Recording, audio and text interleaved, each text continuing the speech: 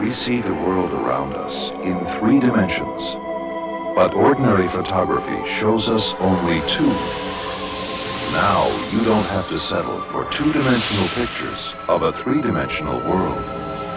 Introducing a new dimension in photography, the Nishika N8000 3D camera, because the world isn't flat. Have you ever heard of Nishika? If you haven't, you're going to learn all about their seedy history, from fake LCD screens to telemarketing scams. Hi everyone, Azriel Knight here, and welcome to TOC Xtra, where we take a look at interesting bits of history as they relate to photography. And today I'm going to share with you everything I've discovered about the weird, deceptive, and strange history that is Nishika Limited. Stay tuned.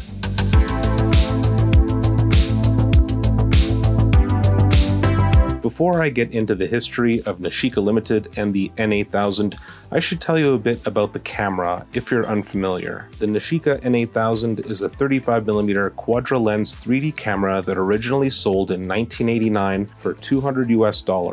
In 1989, when you wanted to buy one of these, you wouldn't be able to find it at the shop. In fact, one of the only ways to get one was to hear a knock at your door, or by calling a number in an ad that you found in your photography magazine. The company that produced this camera did everything they could to make the N8000 seem like the next stage of evolution in regards to photography. Even though it's a fairly unique concept, it was far from a refined product. The first time I came across one a number of years ago, it turned out to be broken, and I wasn't too surprised. Fast forward a couple of years, I find out these cameras are trending for an ungodly amount of money, broken or not. Back in its heyday, this was being promoted as a 3D camera that used regular old 35mm film. It accomplished this by taking 4 photos at the same time with 4 separate lenses. You mail in your film and get these cool lenticular 3D prints. If you've ever had a special edition, a VHS, DVD, or Blu-ray movie with that 3D effect on the cover, then you know what a lenticular print is. Long after Nishika Limited went under, they started resurfacing on eBay for upwards of $500, and you might be asking, how are we supposed to see these 3D images now that we can't mail away for special prints? The answer is by photoshopping them into GIFs. You scan your 4 images, chop them into individual pieces, align them, and convert into a GIF using Timeline in Photoshop. Taking nifty photos is a simple matter of making sure something is in the foreground and background, and that the light is good. Being animated and tossing stuff into the air adds to that dimensional effect. I had a working model once and I did my own photos and first impressions on it. You can find a link to that in the description. I ended up selling mine for a pretty penny, no regrets. So why did they go under? This concept seems to have 90s nostalgia written all over it. Let's find out. As far as I can tell from my research, the advertising campaign started in July 1989. This ad in Popular Photography reads, "It's new, it's unique, it's right for everyone," it exclaims. At the bottom, it lists a toll-free number you can call or an address you can mail $5 for an information package that is refundable with your first order. Dealer inquiries invited. The other ad I found actually shows you what the camera looks like. Kinda. This one was published in American Photographer. After 15 years of research, 100 patents worldwide, and $50 million, 3D is here. No glasses or viewers needed.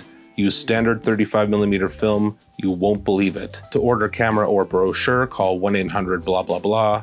Distributorships available now. If you didn't catch it, these ads are doing 2 things. Not just selling you the camera, but selling others the camera. That bit of info will be important to remember as we move on with this story. In November 1989, Peter Colonia of Popular Photography wrote a review of the Nishika N8000 with the title, "A Born-Again Nimslo." The reason for this is that while Nishika had some impressive patents for this quadra-lens camera, they were purchased from the defunct Nimslo. Technically speaking, the cameras were almost the same and produced the same types of photos, which resulted in lenticular prints. What Nishika did was beef up the design and add a bunch of purely cosmetic features to it. It had a metal plate on the bottom to make it heavier, added what looked like an LCD display, and molded the top to make it seem like there was a pentaprism inside for the viewfinder. As Colonia puts it, twice as big and half the features. The Nishika N8000 was all plastic, had 1 shutter speed and 3 aperture settings. It took 2 AA batteries that's only job was to tell you if the lighting was too low. Of course, all this doesn't mean you don't get a lot for your $199.95, says Colonia. The Nishika is big, including case this 20.5 ouncer stretches a full 7 inches across and is nearly 4 inches deep. Worn around the neck, it feels like a piece of body armor. The article goes on to say that its prints are actually quite neat, but you will find few situations to use it in, suggesting it'll spend more time in the closet than around your neck. And not only that, but you had to mail away for your prints, and the shipping time seemed to be 2 to 3 weeks despite the claim of a 72-hour turnaround. In the US, of course. Though Colonia admitted the 3D effects possible with the Nishika are terrific. If you read this review in 1989 and still wanted one, it wasn't easy. Waiting for a knock at your door or calling the 1-800 number seemed to be the only way to get one. These were not sold in stores. As much as the review praised the prints, it tore a strip off the design, and who can blame them? Everything they did to upgrade from the Nimslo was designed to make you think you were getting more camera than you were, and an amateur photographer wouldn't notice most of it until it was too late. Well, the mixed review would not go unnoticed. The hate mail poured in. Here's one example published a few months later in February 1990 titled Nishika Nasty or Nice. What difference does it make whether the camera is a black box or a one-eyed space-age robot that speaks 10 languages to tell you when you're overexposing? For a camera that produces beautiful, unique, and deep pictures and costs $50 million and 15 years of research to develop, a price tag of $200 is a bargain indeed. The angry reader also says, lesson in logic. The function of a camera is to produce beautiful photographs. Anything else you say about a camera is irrelevant. The angry writer also seems to brag about the 3 f-stops that can be used in various lighting situations. Man, it really seems like this guy is invested in Nishika. Oh wait, he is. The letter was signed by an American 3D independent distributor. Popular Photography made no apologies for the review, saying the staff were somewhat divided on the quality of the prints, but conceded that some people liked it. However, the Nishika is larger and heavier than it needs to be and is festooned with many mock features. And to reiterate, some of these fake features include a fake LCD screen that is just a distance scale, a grip that implies a motor drive, a prism at the top to imply a pentaprism viewfinder, a metal plate to give it heft. This sticker right here is designed to look like the JC2 past sticker. Not only that, but if you'll notice the initials are JBDF, which are the same initials as the 2 owners of the 4 companies involved in making the N8000. Jim Bainbridge and Daniel Fingerette, and 2 out of 3 contacts on the hot shoe are also fake. Popular Photography says the Nimslo, the camera which many of these patents were purchased from, was a superior model with a workable auto exposure system and called the Nishika a glorified box camera. Popular Photography really took the gloves off on this guy. They continue with, who spent $50 million and 15 years of research to develop the system? Certainly not Nishika or its pyramid-style distributors. We think the clear light of your logic is somewhat compromised by your being an American independent distributor. In the same issue, an ex-Nimslo employee also wrote in to express their distaste. As an ex-Nimslo employee who maintained his communications network with his former colleagues and had an awareness of Nissay Corporation's efforts to resurrect the Nimslo 3D system, I eagerly awaited announcement of the Nissay camera, knowing in advance that it was years late and underwhelming in its capabilities. But I must say that I wasn't fully prepared for the piece of dreck finally announced by Popular Photography. Yet another reader called the review a vitriolic attack and touted the more than 50,000 distributors of the 35mm Nishika N8000 3D camera. Slams Colonia for not mentioning that the developing technology is American-made and you must adhere to the 6 to 25 foot range for optimum 3D effect, and ends the letter by suggesting that the reviewer must be upset because they were denied a distributorship. Sounds like another Nishika seller trying to turn the letter section into an advertising campaign. Popular Photography responded saying they are pretty sure the reviewer was not trying to be a closet Nishika distributor. The whole thing reads like an internet forum on a rampage, and even the president of Nishika would speak up in the letter section of the May 1990 issue. We at Nishika and America 3D Corporation are pleased with Peter Colonia's praise of what he calls the amazing look of the hyperdimensional photographs taken by our N8000 camera. The letter almost reads passive-aggressively, taking the few things that were praised, ignoring the legitimate criticisms, and correcting a price issue and the way in which it's distributed. The prices quoted in the article are also inaccurate. For the past 3 months, our price for developing a 36 exposure roll of film, 18 3D prints, has been 1/3 less expensive than when Colonia developed his photos. What an amazing nitpick by the Nishika president, who expected a November 1989 article to predict a price drop that probably occurred after the review. If they received the letter in April, a month before this publication, that still puts the price drop in January, up to 2 months after the review. He also says Popular Photography suggests that our independent distributors are door-to-door salesmen, but in fact most of our sales are not made door-to-door. Our more than 60,000 enthusiastic hardworking distributors use a variety of the most modern and effective direct marketing selling techniques used by such companies as Sprint, Mary Kay Cosmetics, and IBM. I paid close attention to the wording here, and he said most of the sales are not door-to-door and that they have over 60,000 distributors. Well, how much do you want to bet that these people had to buy their own cameras up front? Another review was published in Peterson's Photographic. While this review seems a lot more neutral, there are definitely large red flags to be had. Peterson's Photographic reviewer Patrick Christian spends much of the time just going over the features, dimensions, and how the whole process works. As with the now defunct Nimslo, you load the N8000 with color negative film, depress the shutter button, and Nishika's 4 lenses go click in unison. Send your film off to Nishika in their prepaid mailer, and you'll get back a set of 3.5 by 4.5 color 3D prints that don't require a viewer. The brain-powered factor is the second aspect of the technology, and according to Nishika president Jim Bainbridge, it's the most critical. The N8000's brain power is a high-tech computer printmaking system said to emulate the eye-brain coordination of human vision. High-tech printers sandwich the 4 transparent images under a lenticular screen. The underside is coated with a white pigment, and voila, you view prints through hundreds of minuscule rows of optical splitters in the plastic lenticular screen sandwiched to the top of the merged image prints. Through the magic of the lenticular surface, your left eye sees a slightly different view of the lenticular print than your right. Thus, you have a viewerless 3D. Christian admits, though, it doesn't match Nimslo's quality. Clearly, this isn't a top-of-the-line point-and-shoot camera. It's a very specialized, fun bit of business. Christian also elaborates on where to get one, that the distribution is being handled by another Henderson, Nevada company, American 3D, and not to rush to the local camera store because they won't be there. Christian ponders how unusual it is for these to be marketed by a multi-level program like Amway, and that Bainbridge prefers the term direct selling and will put you in contact with the closest distributor. At the end of this flat at best review is an editor's note that reads like a prescription medicine warning. Our calls to Nishika and American 3D or Bainbridge failed to turn up a camera to test.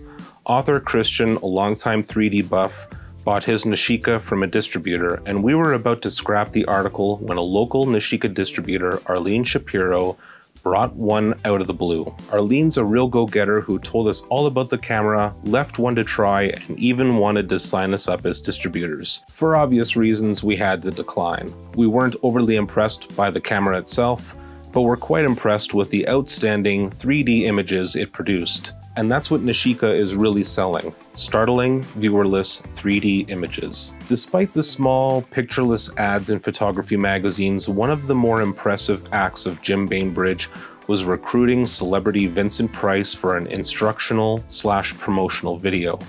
I guess because he was in a 3D movie once. Titled Step into the Third Dimension, this VHS, with a runtime of just under 20 minutes, gives you a full breakdown of how to properly create 3D photos with the N8000.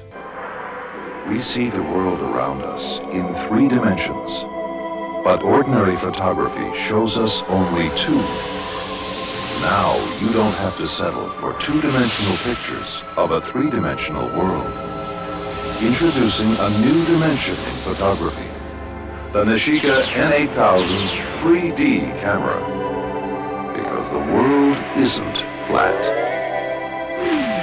Uh-oh, shots fired to flat earthers. This video was filmed at 3 sets. Potter's Wax Museum in St. Augustine, Florida, playing off his role in the 1953 classic horror House of Wax, which was presented in 3D, an outdoor setting with a family in Cypress Gardens, Florida, and a birthday party. After an introduction... Hello, I'm Vincent Price. A brief history of 3D and photography. You know, 3D wasn't exactly new when House of Wax was made in 1953. In fact, 3D photography and stereographics first appeared in the 1800s. Many households had a stereoscope. You held them up to your eyes and you saw three-dimensional scenes. Then in the 1950s, 3D became even more popular in movies, some starring yours truly.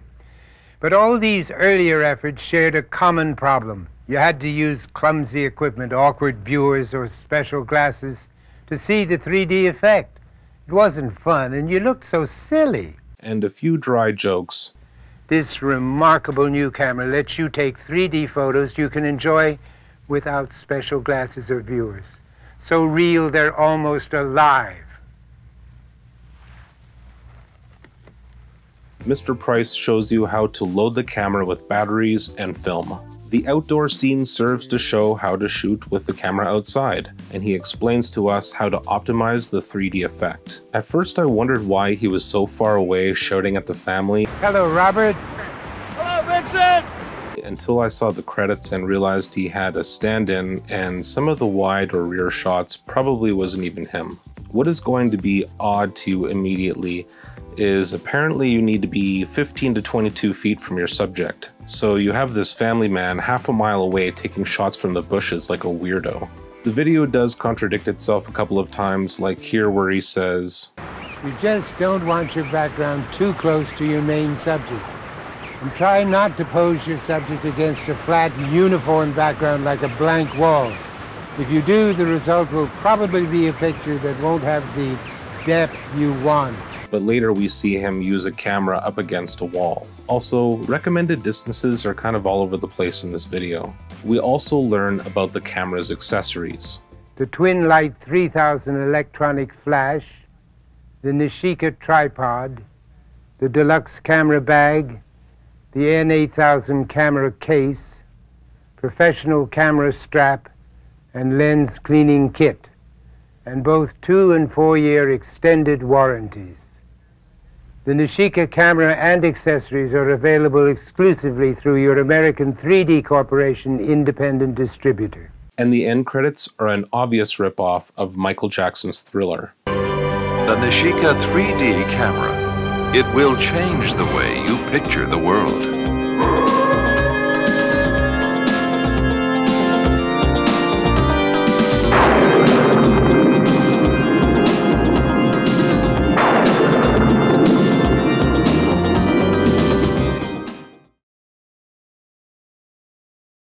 So the promotional material is produced, the ads are published, and the reviews are in. How was the Nishika N8000 received by the public? Not well, actually, because the photos immediately started fading. This time, though, it was not entirely Nishika's fault. In 1988, Jim Bainbridge met with 3M to help formulate an emulsion and what is referred to as a backcoat sauce for the lenticular prints. By mid-1989, 3M had created what they said was an effective and new light-sensitive emulsion that could be used in combination with the backcoat sauce they had developed. 4 companies were involved in this partnership. The camera manufacturer, Quadtronics Manufacturing Limited, owned by Daniel Fingeret. Bainbridge owned the other 3 companies, American 3D Limited, which was the distributor, the print designer Lentech Corporation, and the printer Nishika Limited. $40 million was invested into the system, and over $1 million of that involved the purchase of the backcoat sauce and new emulsion. Over 100,000 cameras were sold by the end of 1989, but the photos would start to fade within months. Nishika, not knowing what the issue was, mailed reprints after numerous complaints, but by 1990 the damage was done and sales were down significantly. The 4 companies affected by the print fading, as well as some independent distributors, sued 3M for breach of express and implied warranties. The issue, as it turned out, was the emulsion was not compatible with the backcoat sauce, and that caused the images to fade. They also stated that this severely damaged the reputation of the company and its product. The jury found that 3M breached express and implied warranties, and that 3M's breach directly caused the harm suffered by each of Nishika's plaintiffs. The trial court overruled 3M's objection based on favorable jury findings. The trial court rendered judgment that the Nishika plaintiffs be awarded just under $30 million plus pre- and post-judgment interest from 3M. 3M filed for an appeal but could only reverse the pre- and post-judgment interest. You can recover money, but you can't recover a reputation, and people weren't buying nearly as many cameras. The N8000 and the lesser-known, more compact N9000 were collecting dust, and around this time Nishika was already working to recover their losses, though not in the most honest way. Nishika and its companies initiated a telemarketing campaign where they convinced their callers that they had won a substantial prize ranging from cash to a brand new car. But in order to claim it, the winner needed to pay a one-time fee of $700.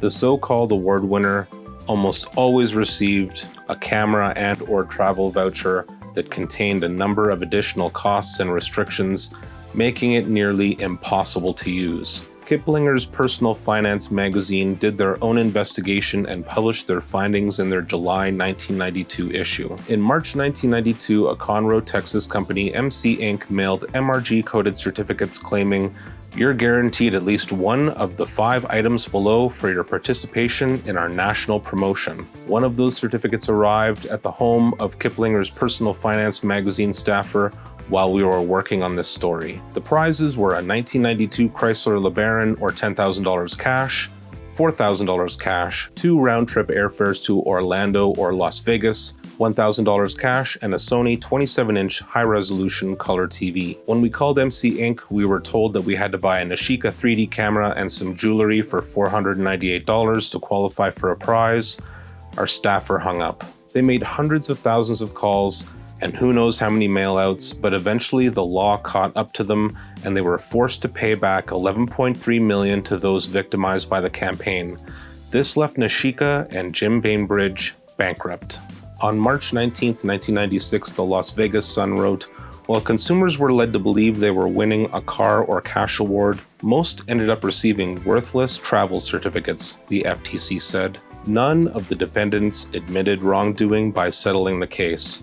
Nishika did not have a listed telephone number and could not be reached for comment. FTC spokeswoman Patricia Hensley of Seattle cautioned that the government still must collect the $11.3 million settlement. Currently, Nishika is involved in another piece of litigation, and until that is settled, consumers will not be reimbursed.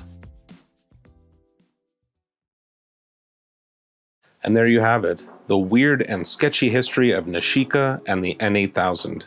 I think it's funny how it's found success decades later without making the original owners a penny in the process. That had to hurt. If you enjoyed this in-depth history and photography, please consider joining me on Patreon. My perks include free darkroom prints, an exclusive series, access to my Discord, and more. Head over to patreon.com/Azriel to learn more. I also sell merch through my website and Teespring, links in the description. You can also follow me on Instagram and Twitter, and until next time, stay classic.